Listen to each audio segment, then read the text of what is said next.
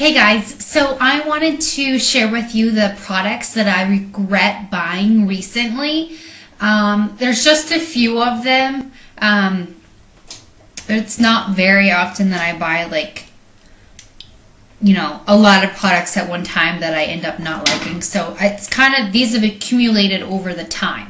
So it's not, things I bought just this week.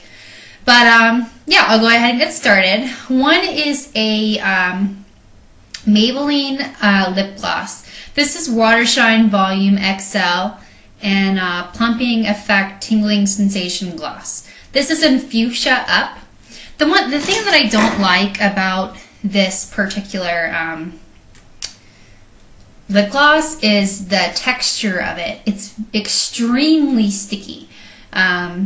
The tingling sensation part, it's not one of those lip tinglers that are over the top or overwhelming, so that part's okay, but it is really sticky. And because it's sticky, it doesn't last a very long time, I would say. So yeah, that's one of them. I did purchase this in Italy.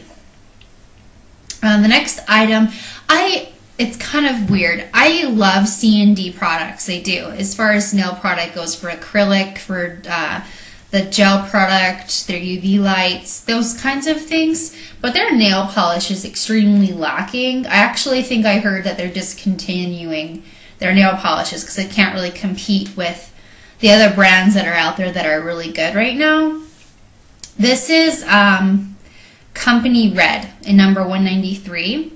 What I don't like about this is that you apply it to your nail and it doesn't chip, but what it does do is the whole nail polish color rips off in one piece. So like it'll flake up and then you rip it and it's like, well, you have to rip it. Anyways, it peels off. It's very annoying, to say the least. The color is very, very pretty, so I was really, really upset when it didn't last that well. And when I say didn't last, it was like the next day it peeled off. And tongue twister. The next product is this lip balm, Top Care Medicated Lip Balm. It is so dry. I don't know how this is a lip balm. I really don't. I don't like it at all. Next product is okay. I got these at Walmart, and I got these before I left. I went to Walmart, and I just bought a ton of things that I knew I couldn't find in Italy, like a backup of the CoverGirl Lash Blast, some really fun eyeliners, just random things. But I came across these two products by CoverGirl, and it's the Exact Eye Lights. And these two products are supposed to be for brunettes. This is a mascara, and the wand was white, and when you dip it in to the mascara, it's obviously black now. The formulation in this, it's very hard to work with, and you put it on and you're like, okay, it's supposed to make your eyes brighter and more awake. But what it actually ended up doing for me was just flaking. So I don't like this at all. And it flakes with only in a few hours. It wasn't like at the end of the day or anything like that. I don't know, I just feel like it's a waste of money, and I would just stick with Christian Dior Iconic or the CoverGirl Lash Blast. The CoverGirl Lash Blast doesn't even compare to this. So yeah, Black Pearl is what that is. Then I got the eyeliner that went with it. And it's the Brightening Liner in Vibrant Pearl. And it says Vibrant Pearl, but it's a black eyeliner. That's what it is. It doesn't work. It's not very opaque on the eye, especially on the waterline.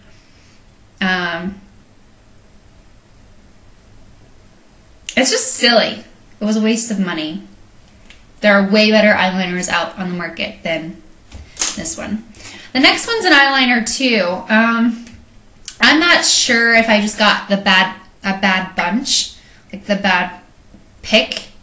I was really hesitant to buy it because it wasn't sealed. This is Annabelle's Limette eyeliner. This wasn't sealed. I could tell it hadn't been used. I got the one in the very back. I always get very weirded out by products like that. But it's a smudge liner, and I wanted it because it's lime green. It's a very interesting color. There's the color on my hand. The only problem with it is it doesn't show up on my eyelid. Sorry, can't talk. So I don't know. It's cool. It comes with a little smudger, but it just the color payoff when you actually apply it, not so great. So yeah, I did get the darker one in sea green, and I like this one a lot. So that one wasn't bad, but the Limette one didn't really work out that well for me. But yeah, that's the few products at the moment that I have regretted purchasing, and I hope it was very informative and that it helped you guys out. And I will talk to you guys soon. Bye.